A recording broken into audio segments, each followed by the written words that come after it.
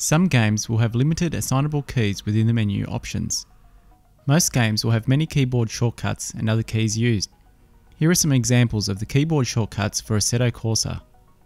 After looking at the assignable buttons in-game and at the keyboard shortcuts, plan a layout for the button box and which additional features we will use. The next step is to assign all the in-game buttons required to your wheel or button box. Then we can choose and assign the keyboard shortcuts and keys. To assign keyboard shortcuts and functions to a button box or wheel, we can use JoyToKey. JoyToKey allows us to emulate the keyboard with a game controller or button box. Head to the site and in the top menu click on Download. Then scroll down and download the JoyToKey zip file. Once downloaded, open and extract the files to a folder on your computer. Open the new folder and double click on the JoyToKey program. Pressing buttons and switches on the button box will show up highlighted in the joystick menu. The first button we will assign is the virtual mirror in-game. This is the F11 key on the keyboard.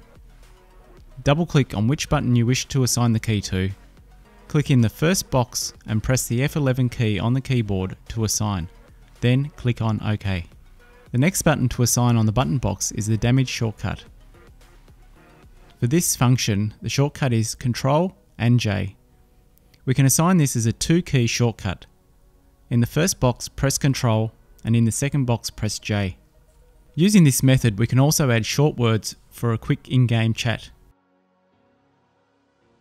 Double-click on the button to be assigned, and then in the first box, press the letter H, letter I in the second box, and the Enter key in the third box to complete the word Hi.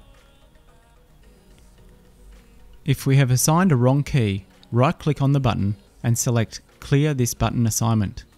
Using the buttons or toggles, we can assign other keyboard functions like PC volume. Push on a toggle to identify the button, then on the keyboard press the volume up key. We can also set the buttons to auto-repeat while the button is being held. Check the auto-repeat box at 10 times a second, then select auto-repeat after 700 milliseconds. After assigning the buttons and switches, rename and save the profile. Now all is left to do is test the newly assigned functions in-game and enjoy.